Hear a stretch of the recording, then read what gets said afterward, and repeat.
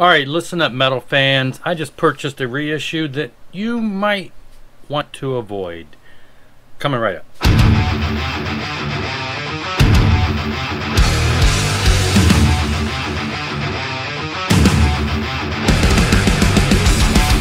Okay, so the other day on Amazon, I noticed that there was a reissue of Violence and Force by Exciter. Now, Violence and Force by Exciter was the first album by Exciter that I discovered back in the 80s when it first came out.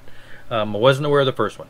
So this album holds a lot of key memories with me. It was one of the first early, really heavier thrash bands that I got into. Quickly purchased the first album, and of course the catalog after that followed. So a couple years ago, I don't know, last year I bought the first album on splatter vinyl. So I'm like, oh cool, they're reissuing the stuff on vinyl. So when Violence and Force was listed as coming out at the end of June, I jumped on it. Price was right. It was like 17 bucks. I'm like, yeah, okay, I'll grab it. It didn't list as being color or anything, a color vinyl like the first album.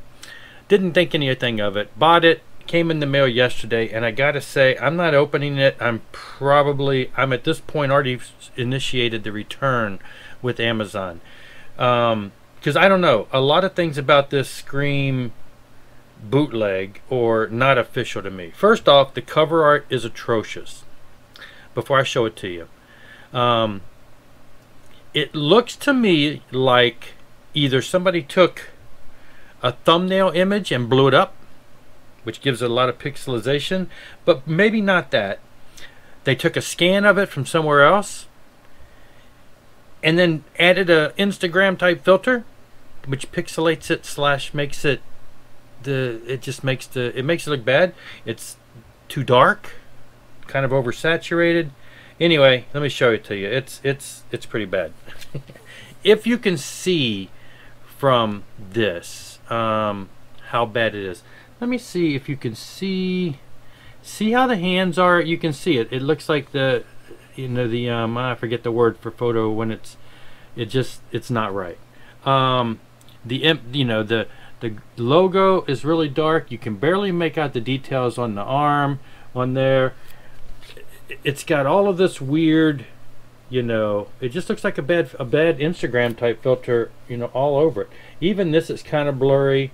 I wrote Megaforce Records. Oh, here's the other thing. So it's got the Megaforce logo. Looks legit. Does have this sticker here. Made in the Czech Republic. Now, that could be the manufacturing plant. I don't know. I've never seen that manufacturing plant type sticker. Usually when you see that, it says something like, France or made in whatever. I don't know if there's a manufacturing plant in the Czech Republic, but the cover looks odd. I wrote Megaforce Records a few minutes ago on Facebook, and they just responded. I told them about what stinks about this, and it says, that sucks. Send us a UPC of the product to make sure that they are from us. So I'm going to reply to them in a minute. I mentioned this on one of the Facebook groups, and somebody else said that they have an order of a copy of this coming in the mail, but they've already heard bad reviews on how bad it sounds. The other thing that really stinks about this is a 10-song LP when it first came out. Now it's a 9-song LP.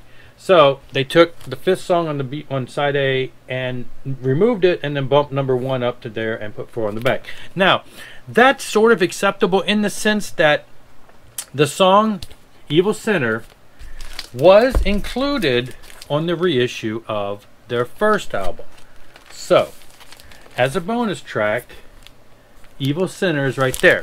Now, my understanding, it was recorded in November of '83, and this album, I see it says 2004, which is obviously not the right date. This came out around that time, so I don't know. Even on the CD, when they remastered the CDs and released these a few years back, same thing. They took Evil Sinner off, put it on the first album. So my thoughts are it was actually recorded more closer to, I forget the story, recorded more closer to the first album release. Wasn't included on the first album and then got put on the second, so when they reissued and remastered it, they put it on the first. It was a bonus track on the CDs. It's a bonus track on this album. So we got the song. I'm fine with that. We got the song. Sort of, I'm fine with that. I want the original lineup of this, though. The The other thing that concerns me is, okay, the CDs were remastered and it became a 9-song CD.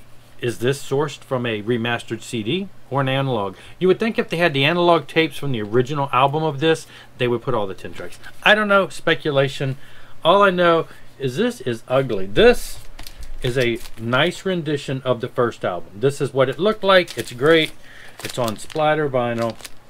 This doesn't list as being in any kind of special vinyl. You would think if they're going to splatter vinyl the first, they would do something special with the second. I don't know. I'm going to respond to the record label and let's see what they say. So I'll report on that in a minute.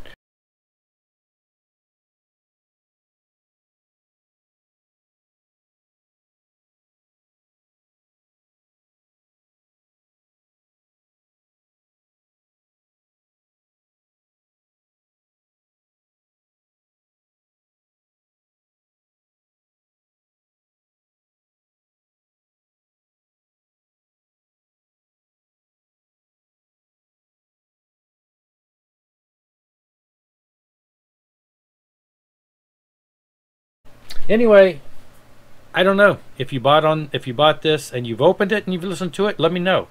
If you know anything else about it, let me know. All I know is I don't like the way it looks. I don't like the fact that it's incomplete. I went on Discogs real quick and I bought another edition, also from the Czech Republic. Came out in the 90s, where the artwork looks beautiful and everything seems fine. And the price was actually, well, with shipping a little more, but actually was a little cheaper. So I am fine with that. So let's see what else came in recently. Now then, this in today. The other day, I was chit-chatting with Scott Waters on Facebook and about something, and he said, hey, I don't know if you're looking for this. It only pops up occasionally at a decent price, and so I wanted to let you know about it. And I'm like, yeah, I'll bite, because I like the band, and I have a digital copy of that album that I acquired years ago. Back in the day, never owned the vinyl, so sure, you know, why not? So I jumped on it. It was a decent price version of Sloppy Seconds by TT Quick. It's still in the shrink wrap, though it was open. I guess when I read it, I thought it just said still in the shrink, so I thought it's going to be brand new from that long ago. Is it going to be warped? But it's not. It came out of it, but I mean, the vinyl itself looks like it hadn't been played. So more than thrilled. You can see when they bought it from Tower Records, they only paid $8 for it. I paid a little more than $8 for it all these years later, but was excited to have this, plus the copy that I've usually seen, because I haven't had the vinyl before. I guess when they reissued it later on digital or CD, whatever, it had a different colored picture on it, so I was like, oh, this is neat, you know, just it's not one that I was as familiar with. And so then while I was on a TT Quick kick, I looked on Discogs and grabbed the album Medal of Honor, and it was only, I got it like $5, so I was thrilled. I'm like, okay, cool. I do still want to get the first album, which is the only one that I ever owned back in the day. And this one also came in the shrink. It does have a sticker on it, and it has a, you know, the old department sticker on there too. But again, the record itself looked to be in pristine, near mint condition. So for the price, I think this might have been one where he wanted a few dollars more, and he made an offer. I've done that a couple times recently. I got something else coming in where I made an offer for a couple dollars cheaper, and they took it. So so my TT Quick just doubled as far as my vinyl collection. So two. All right, these next two, oh, okay, let me throw this in there. You know how people put in older, sorry Steve, I'm not going to use the word that you hate, but you know what they would consider worthless records, in the sense that it's not something they're going to sell. They put them in as stiffeners when they send you albums. Well, the TT Quick had one of those in it. Okay, at first I'm like, I don't have a clue who this is. England Dan and John Ford Coley. I just thought, wow, these guys look like they're, I mean, it's from the 70s. I said, look, these guys look like they're two guys from that used to make those funny kind of movies back in the days. Look at them mustaches.